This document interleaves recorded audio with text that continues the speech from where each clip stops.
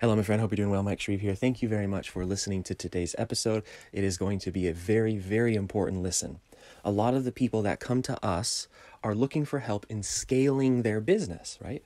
Whether they're trying to get a better lead acquisition system, we help them with acquisition funnels, do book funnels, whether they're trying to get a sales team built, or whether they're trying to, create a team around themselves. There's so many different ways and approaches that you can take to scale a business, and we help people with all of those.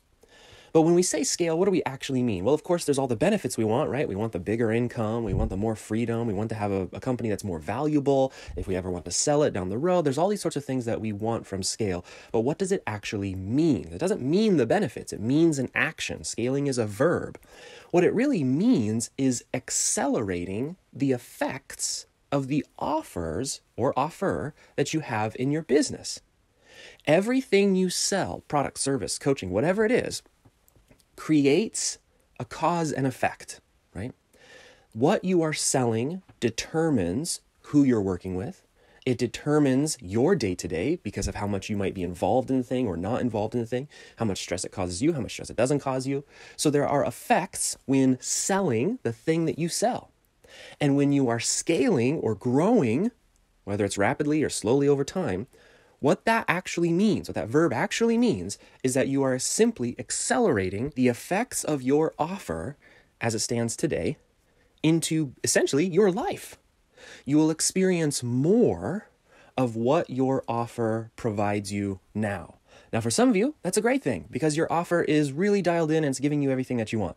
For most people, and I've been doing this for 15 years, I would say more than 85 to 90% of the people that I talk to who are thinking that they are now at the stage of their business where they're going to scale. If they were to experience more of what their offer provided them or the effects of their offer, if they were to experience that accelerated starting tomorrow, and this is not hyperbole and I'm not over-exaggerating, many of them would be in burnout mode in 6 months or less. Because the offers that they have right now, they would not be able to, from a personal standpoint, withstand or suffer through or be able to live with more of what their offer gives them. Yeah, sure, they might make more money, but y'all know that doesn't last very long when you have to wake up and live with the reality of the effects of your offer. So what I want to do, and look, I'm not exaggerating. I don't have any hidden agenda here when I say 85 to 90% of the people that I talk to, when I look at their offers, when we first meet or when we're first working together, if they were to experience that offer accelerated, it would lead to really negative effects in their personal life. Increased stress, less time, etc. All those things we want to avoid. So a lot of people might say, well, then the advice is don't scale, right? Don't bring more of that into your life. I think of it a little bit differently. I say scale, but let's address the problems of the offer first. That's why a lot of people, they come to us, say, I want to write a book, I'm ready to write a book. And the first thing I ask is, well, what offer are you writing the book for? It makes no sense to go through this entire process of writing a book, doing a low ticket funnel, building a team, doing all of this stuff that is simply an accelerant to an offer or offers that exist in your business, that if you were to accelerate those offers, you would be in big trouble in a couple months, right? It makes no sense to go through that offer. So we always check first, what is the offer that you're writing this book for? Is it one you actually want to or should or even can accelerate to the level that you want to accelerate to? So today, in today's episode, we're going to talk about some of the specific signs that you probably need to spend some more time working on your offer before you get too excited about scaling. And by the way, for those of you who may be interested in help to make sure that you can fix your offer faster so you can get to scaling faster, we do help people with offer creation and getting rid of the negative effects of bad offers or poorly designed offers, because it's fundamental. You can't do anything else in business until your offer is properly squared away. Okay, so the number one sign is that you are the only one selling or marketing it. One of the signs that your offer is failing you, one of the signs that your offer is not ready to start scaling, is that you are the only one marketing or selling it. Let me run you through an example of how this shows up, right? One of the ways you can recognize the symptom. If you have ever hired someone else to say, market your business, let's say you've hired a Facebook ads manager or something, or you've hired a copywriter or something, and you plug that person into your business and they are unable to generate results for you, and we're assuming they have basic competency levels, then that is a sign that your offer is either tied too closely to you as a person, which by definition is unscalable. We'll talk a little bit about that today. Or number two, and this is more often the case, sometimes people can misidentify. They think it's because people will only buy from them, but actually what's happening is that your offer is too difficult to sell. It's too confusing, it's too convoluted, it's too the same as everybody else. There's no unique selling position. There's nothing for someone to come into your business and hang on to do their job well enough for you to be happy with the results. Your offer is not good enough for someone to come off the street, right? Come from outside of your company, come into your company, sell it on your behalf, and you have enough profit and etc. left over for you to be happy. Now, this is a problem if you want to scale, because there is no version of scaling a business where you aren't bringing in help to sell and market your offers. That does not exist. Now, what does that mean by definition? It means we have to have offers that are compelling enough, that are interesting enough, that are good enough, that someone who isn't necessarily a master or isn't necessarily as intimate as us with the offer can still go and sell it. Why? Because if the only way that someone else can sell your offer is if they are the best marketer in the world, or the best salesperson in the world, or they spend a year and a half studying all of your material, then I have really bad news for you. Those people are too expensive and too busy for you to be able to afford them. And this is a hurdle to scale. If you can only grow your business by hiring the best in the world, you are going to pay an insane premium to get your business functioning at a basic level. And a basic level would be other people able to sell and market your business. I have a team of salespeople. I have a marketing team. Our offers are sellable and marketable by people who can come in who don't have to be the best in the world, which means what? Which means we can afford them, which means we have margin, which means that they can get up to speed rather quickly. For example, we have a great sales team. It doesn't take years for them to get good at selling our stuff. They can get sales in the first week or two of them working on our team. And then they can improve over weeks and months, and then they're cranking really good conversion numbers. That is not a result of us being great at hiring. That is a result of we have an offer that other people can sell. Now, you take that core concept and then you get good at hiring, and then you bring in good sales team leadership like we have, and then you hire really good salespeople like we do have. Then you're simply multiplying the multiplier. But at a core fundamental level, if you can't hire decently competent salespeople, decently competent marketing people to sell your offer on your behalf, you don't have a good offer.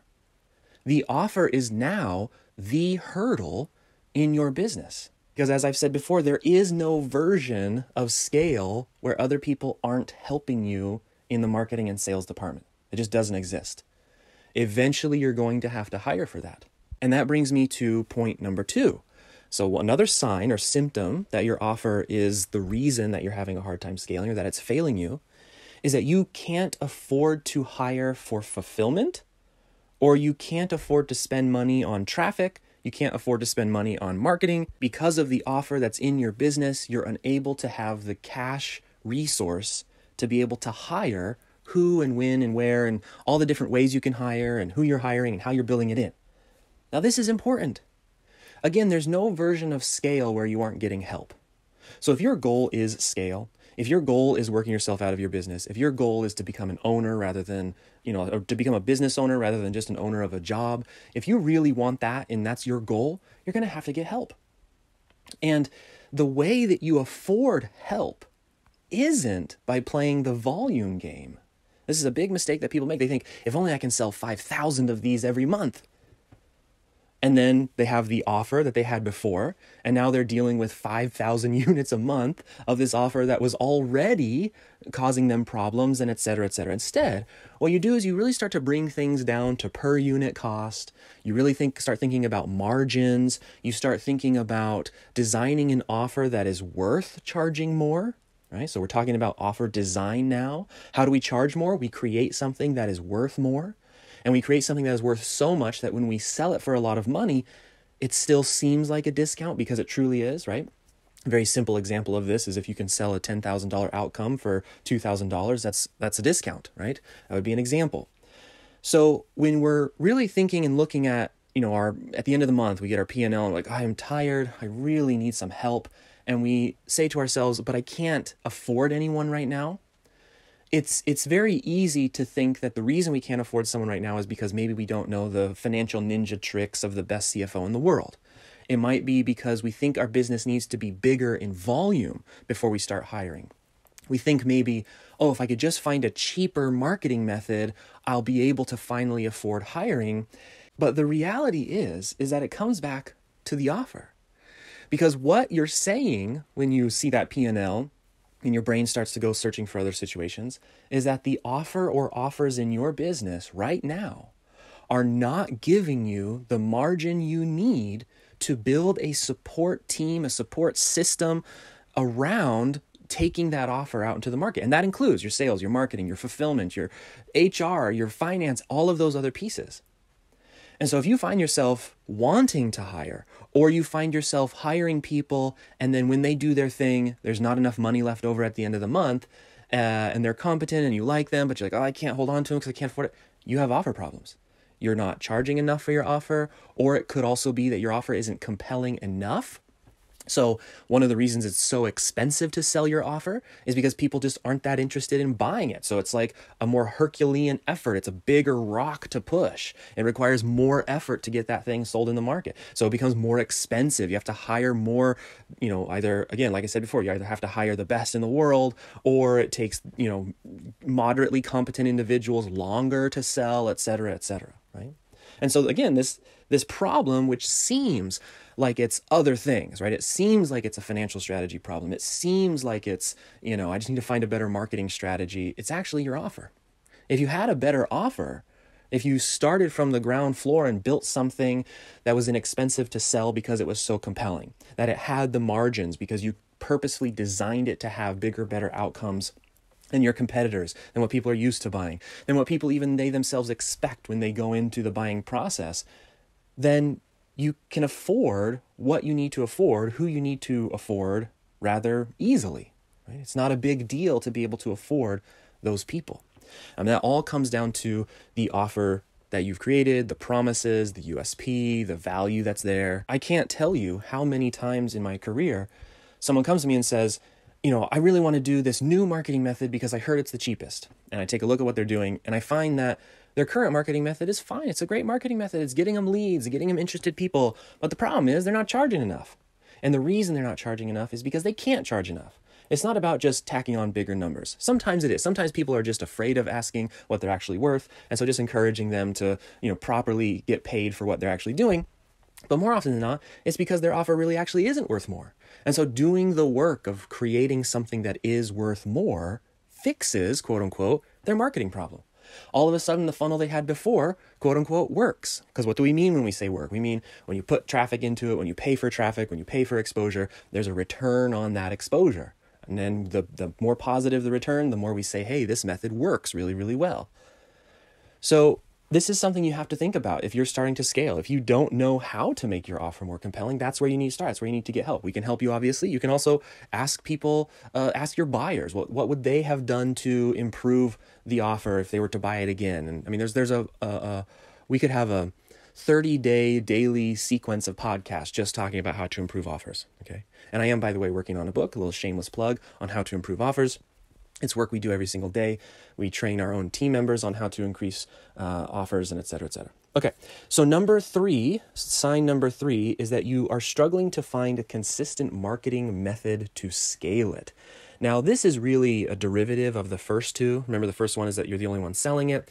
are marketing it. And the second one is that you can't afford to hire other people to sell and market it or to fulfill on it or anything like that. But number three is a little bit more specific. So you struggle to find a consistent marketing method to scale it. There's two issues with this. One is, there's a lot of talk in the entrepreneurial community about shiny object syndrome. And sometimes there's shame around it. It's like, hey, you have shiny object syndrome. Stop bouncing from thing to thing. You just need to sit down and focus and, get yourself together and all that kind of stuff. But honestly, in my experience, a lot of people have this shiny object experience where they're jumping from thing to thing because they're looking for a solution and the things aren't working that they're trying, right? I mean, that's not a diagnosis. That's not a disorder. That's not a negative. That's good entrepreneurship. If something isn't working, you jump from the next thing.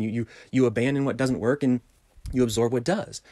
But the problem is that very often I'm seeing people jump from method to method to method to method. I'm seeing them making these adjustments in the wrong areas. Right? And what I often see is that they're adjusting their marketing methods, not realizing that the thing that's broken is the offer.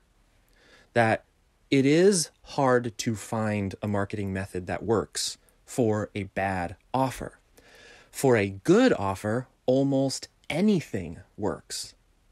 That's why I tell people all the time, look, here's what I love to do. I love to do low ticket acquisitions. I like books. I like building lists of customers, sending those customers nurture content, getting those customers on phone calls, selling them awesome stuff on the back end. That's what I like to do. It is not the only way to grow a business. And if you have a good offer, every method will work. Some may be more expensive. Some may take longer. Some, everything has a pro and con.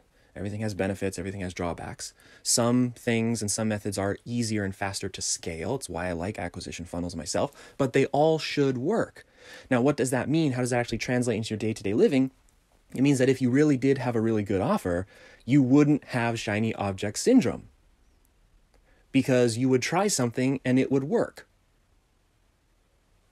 So this idea of struggling to find a marketing method that works for you, it might actually just be a symptom of an offer that is not serving you as the business owner. Because be honest with yourself, is shiny object syndrome fun? No, it's not. Are you better off in life jumping from thing to thing? I've never seen it be a positive benefit to someone. I've seen it cause stress and frustration, and you start to get into the valley of despair, and you start thinking maybe this isn't going to work, and what's wrong, and maybe marketing doesn't work, maybe all these gurus are lying, nobody actually makes money, and you start going down that path. When in reality, the thing you're trying to sell is what's actually sabotaging you. You can only sell or market your thing as good as the thing is. Right? Quick example. I can sell you an apple. I can sell you a garage full of gold bars. The best I can do with the apple is what the apple gives me. The best I can do with a garage full of gold bars is what the gold bars give me. Meaning, inherent in the offer itself is the promise. This apple will make you healthy, and it's super delicious. This garage full of gold bars will make you so rich you can do whatever you want and retire for the rest of your life. Inherent in the offer, inherent in the thing I'm trying to sell, the thing I'm trying to give to you, the thing I'm trying to do for you, is the promise. And your marketing and selling can only be as good as. It can never be better, otherwise you're getting into overhype and lying, right? So if you're an honest marketer, if you're an honest business owner, the best you can do is what the offer itself allows you to do. So if you're jumping from marketing method to marketing method to marketing method, and you're trying to be honest, you're trying to maintain integrity, it might just be that you're trying to sell an apple in a market that is used to being sold, garages full of gold bars, whatever that might translate to for you. And by the way, no disrespect to apples, I love them. But, if I had a choice, I too would take a garage full of gold bars over an apple for a whole number of reasons. Garage full of gold bars are more rare than apples. I don't have to buy this specific apple. I can just go to the grocery store and get my own, probably for the same price you're trying to, et cetera, et cetera. We could have a whole masterclass on apples versus garages and gold bars. But the point is, not to make this too repetitive, but it's worth really drilling into your mind, is that if you're struggling to find a method to sell and market your business that's consistent, that you can maintain, that you can set up once, and that's the thing you do for at least a few years, not a few days, not a few weeks, not this jumping from thing to thing that the internet marketing is so famous for, but a consistent, sustainable, long-term thing. It might be because the offer itself just isn't that good. And another element to this, which is you struggle to find a consistent marketing method to scale it, also comes back to the design of your offer as it relates to your lifestyle requirements. So there's a lot of people who accidentally blame lack of scalability on the marketing method, right? When in reality, what's happening is they are selling their offer, but having to fulfill on the offer is really making things difficult for themselves. So whether they are overextended in trying to fulfill on it, or whether we come into now number 4, you just don't like your customers. So the things that you're doing are attracting the wrong people. Maybe the people that are coming into your offers are drama queens and kings. Maybe the people that are coming into your offers don't have what you need in order for you to be able to do your best work. Maybe they're further behind than you would want them to be, and etc. So this is connected to that ability, or more specifically, the consistent struggle to maintain consistency. And so we'll end here on number 4, which is the 4th sign or symptom that your offer is failing you, is that you don't like your customers. You don't like the clients that are coming into your world.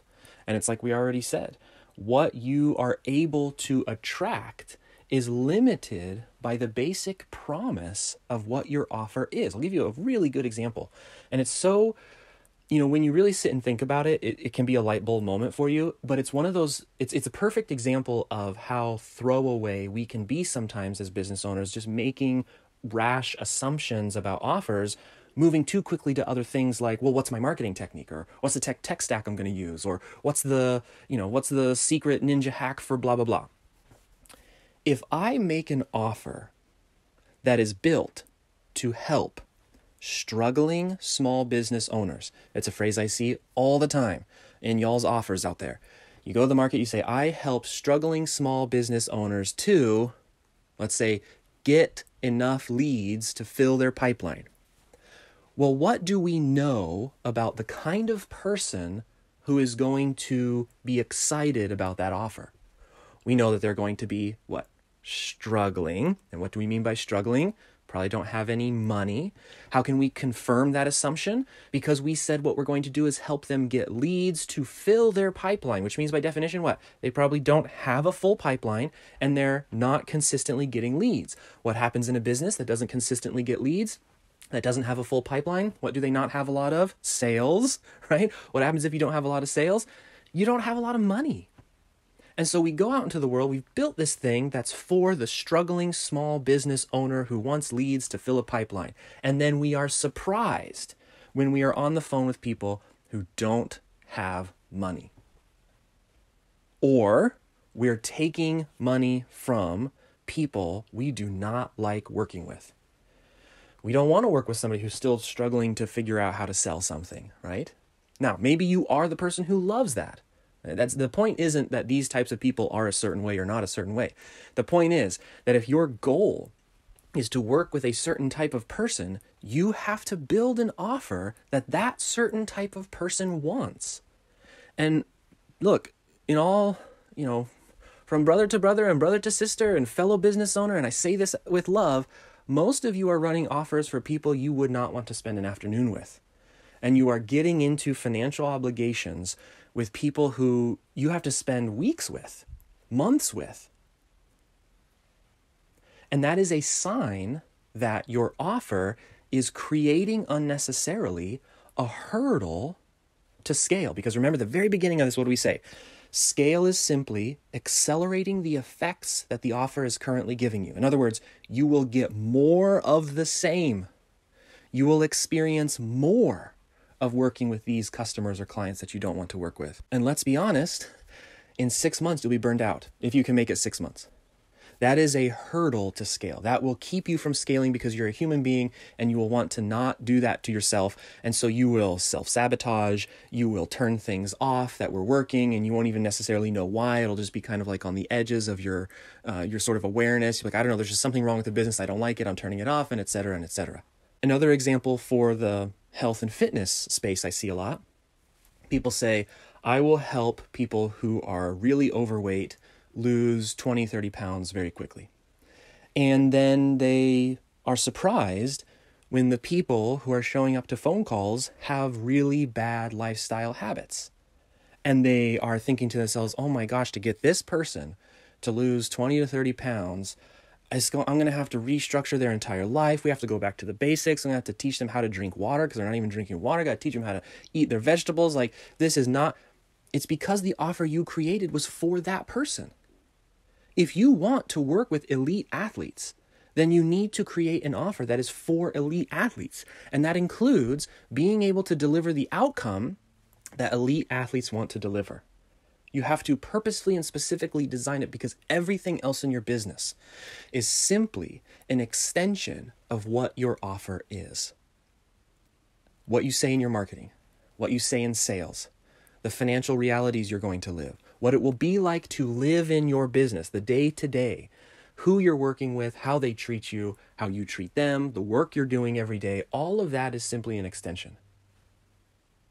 It doesn't matter if you're going to write a book, it doesn't matter if you're going to do acquisition funnels. None of that matters until you have the right offer. It's why in every single thing that we sell, step one is fixing your offer, right? So, we're out there saying, hey, acquisition funnels are great, but step one is to make sure we don't build an acquisition funnel that accelerates an offer that you are burning out on in 6 months. There's no point in doing that. No point whatsoever. Especially when the good news is it's quite easy to fix broken offers. It really is. I will tell you the easiness of fixing broken offers or fixing offers that are failing you comes from having someone else take a look. I'm a business owner. I'm an offer creator. I know what it can be like to be blinded by this sort of creativity paradox, which is to say, in order to create something, you have to be able to love it and own it and make it and, do what is required to get it built. And that is a good thing to get something going, but eventually external feedback will always beat out trying to look at something on your own because you have blind spots in your offer. I have blind spots in my offer. How do we know we have blind spots? Because if we had already seen the problem, it would have been fixed already. You and I, we're not dumb, right? We work hard. We know we want success. We hear these words of make a really good offer and the offer will be able to, all the things that we talked about. You'll have better marketing, better sales, you'll be able to hire people, it'll be margin. We want all of these things. So if we knew how to fix it, we already would have fixed it. And this is why when it comes to offer design, external feedback is critical. It is critical. It is not talked about in the world of internet marketing. I don't know why. It's such an easy thing. And like I said, this is why it's easy. Just getting the feedback is an easy thing to do. It doesn't require, a lot of complexity. As a matter of fact, if you want my personal feedback on your offer, we have options available at Peaceful Profits for you to be able to do that. We have options to get feedback from my team. It's as easy as saying yes. And hiring us to do that. That's how easy it is. It's not, you have to go build different things to figure out. Don't overcomplicate the process of feedback. That's another thing that a lot of people do is they just overcomplicate. You don't need that. You just need someone else to be able to look at your offer, help you see the blind spots, ask you what is it that you really want, what are you really trying to do, help you to consider whether the offer or offers you have in your business are actually built to deliver the thing that you want, right? There's a lot of people running companies right now on offers that will never give them what they want. They are not designed to do so. And they're struggling and they're working long hours and they're hanging on to this hope that someday something will click, but fundamentally the engine that's driving their company was never built to go the speed they're trying to go, or the distance they're trying to go, or the direction they're trying to go. So, like I said, this is a longer episode. This is a very important episode. If, when I die, I want them to write on my tombstone, check your offer, make sure your offer is giving you what you want. Most of the problems in my personal business life, right? So most of the struggle, sources of frustration, sources of anxiety for the past 15 years have come from me building an offer, thinking it's going to give me one thing and it giving me something else. So I'm not speaking to you from some ivory tower. I'm speaking to you as a fellow business owner, a fellow traveler on this journey, if you want to call it that, having made these mistakes, okay? Having scaled the wrong offer And I think, I never want to make a podcast that scares anyone. That's not really my intention. I don't like using fear in that way. But if I can scare you just a little bit, you do not understand right now. I know you don't. I know you do not understand right now how bad it can get to scale the wrong offer. It can get to a level of misery and a level of obligation that you then have to fulfill on when you're in that level of misery. It can dash your hopes. It can suck the fun out of life. It can suck the life out of life to scale an offer that you should not have scaled because it was not built to do what you want it to do. So when I say this is an important episode, this extends beyond business. We're talking about making sure that you're building something you actually want to build. I've never met a business owner who could not improve their offer. Anyone who says my offer is fine, that is one of the biggest signs that their offer isn't. If you truly understood what the effects can be of a scaled offer, you would be constantly in the back of your mind looking for ways to improve your offer. You would always be saying to yourself, how can I make this better? How can I shape this to be more like the offer I want to design on purpose to give me the outcomes I'm trying to get from this business? I get very, very nervous for people when they think their offer is fine as it is right now. It is an ongoing, organic process. It takes time. It takes experience. It takes making mistakes. It takes accepting feedback. It takes all of these things. And it's really a mindset to always be asking, how can I make my offer better? One of the things we didn't even talk about on this episode is the fact that your competition is very likely improving their offers, right? And so there's that whole dynamic. There's the issue of if you're in the help industry and you're helping people to get outcomes expand, desired outcomes change. The methods by which outcomes are delivered change. So this is a lifelong organic mindset. It's a process. It's something that you do. I hope for your sake you never settle into this, well, my offer is fine as it is. Now, does it mean that we need to change our offer every 2 weeks? No, because then you have a business that changes every 2 weeks, and that's a very difficult business to run. It's an impossible business to hire for because people are constantly changing what they do every 2 weeks. But it does mean that as much as you're thinking about marketing, as much as you're thinking about sales, as much as you're thinking about the financial side, you have to be at least thinking that much about your offers, if not twice as much thinking about your offers. That would be the correct balance for a business owner in terms of where their attention should be. Most people that I know aren't there. They build the offer, they set it up, they forget about it, they move on. Okay, so just some things to think about. Again, I don't want to get too rambly here. Let's go ahead and close today's episode. If you would like some help on your offer, something that we are very passionate about here at Peaceful Profits, the peaceful in Peaceful Profits comes from the offer. If you would like us to help you to create a more peaceful offer for you, a more profitable offer, an offer you can start hiring and building a team around so you can start working yourself out of the day-to-day, an offer that sustains itself, that fulfills itself, that can give you bigger and better outcomes than you could deliver on your own. If you're looking for any of these things, please do not hesitate to reach out to us. peacefulprofits.com/call. Again, that is peacefulprofits.com/call. Book a call with our team. We're no pressure. We don't have to be. We've got plenty of demand. Talk to our people. Again, we have people because we have offers that are good enough to have people, right? We have a great sales team. We have a great team of advisors, people who can help you to make the right decision from a variety of offers that we have that are good offers that will make sense to you if they are the right fit for you because they were designed to do so, to deliver the outcomes that you actually want and need at prices that are affordable for what they offer and et cetera, et cetera. The value's there for you to basically get value at a discount. All of those things are at play. Please book a call with us. peacefulprofits.com/call. Talk to our team and see if we can help you. You very likely need it. Okay. And that's not a dig on you. Every business owner needs it. Okay. Every business owner needs help with their offer. It doesn't mean that you have failed in any way. It doesn't mean that you are bad in any way. It means that there's just been a culture of, I don't know if it's an internet marketing problem or a general entrepreneurship problem. There's been a culture where we overemphasize marketing, sales, team, and we underemphasize the thing that determines whether or not we can even do any of those things, which is our offer.